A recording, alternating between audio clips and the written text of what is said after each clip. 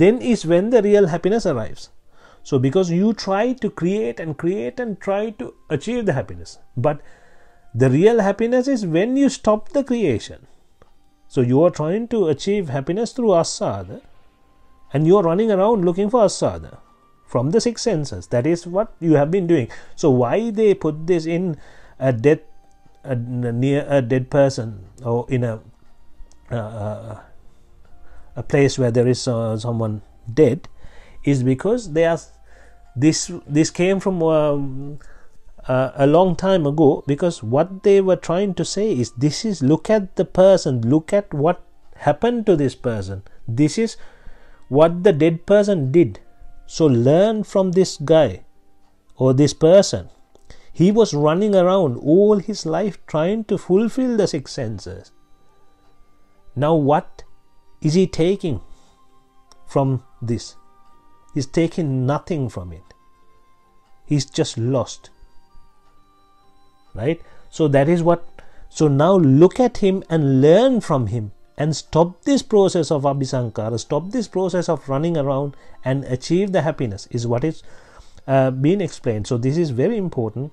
If you can focus on this, and if you can recite this karmasthana and do the meditation, you can get to dhyana very easily, very quickly, because this has a really deep meaning. This is what Buddhism is all about. What we are all doing is running around. Anicca sankara uppadavaya dhammino uppajjitta nirujjanti. Once you do the nirujjanti, is tesang mupa samo sukho, sama sukha. You get to the sukha that way. Right? Moving on. Anguttara Nikaya 4, Nibbhana Sutra.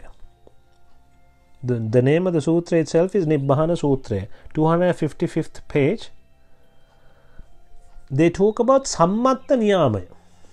When one understands Dhamma, when one comprehends Dhamma or becomes a Sotapanna, that person comes to sammatta niyamaya, they say. What is this sammatta niyamaya?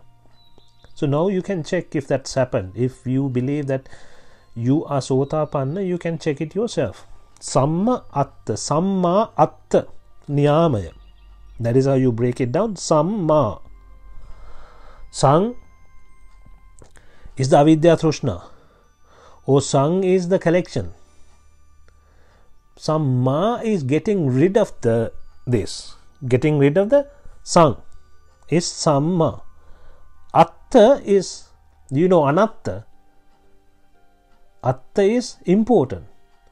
So now one gets to the understanding, this is what is important. What is important? Samma is what is important, not sang. All this time you were doing the sang with avidya thrishna, collecting raga dvesha moha. Now you think getting rid of this raga dvesha moha, avidya thrishna, or keles, or raga dvesha moha, it's the same thing. Now getting rid of this is the right thing to do. It is what is the important thing to do. Now you turn around. All this time you weren't. You were going behind raga dvesha moha. Now you turn around and thinking, no, stopping this is the way to do it. When one gets to that, you don't just get to that. When you listen to Dhamma, when you understand Dhamma, when you comprehend Dhamma, when you get that installed, is when you get to that thought. You think, yeah, this is no point in going behind this.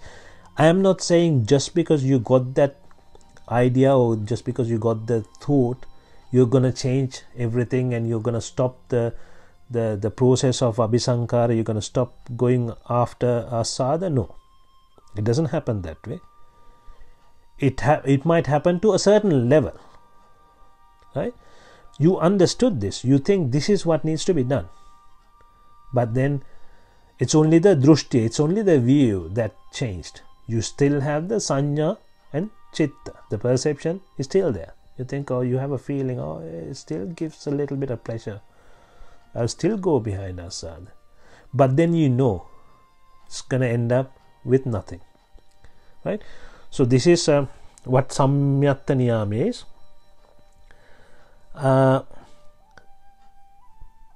there is another sutra called Nibbhana Sukha Sutra. Nibbhana Sukha. That itself explains what it is saying. Nibbhana Sukha. It is a pleasure. Right? Nirvana is pleasurable, and it is with happiness. So this you need to know. You need to focus on that as well, not just the anicca dukkha anatta. That makes it easier for you to walk the path.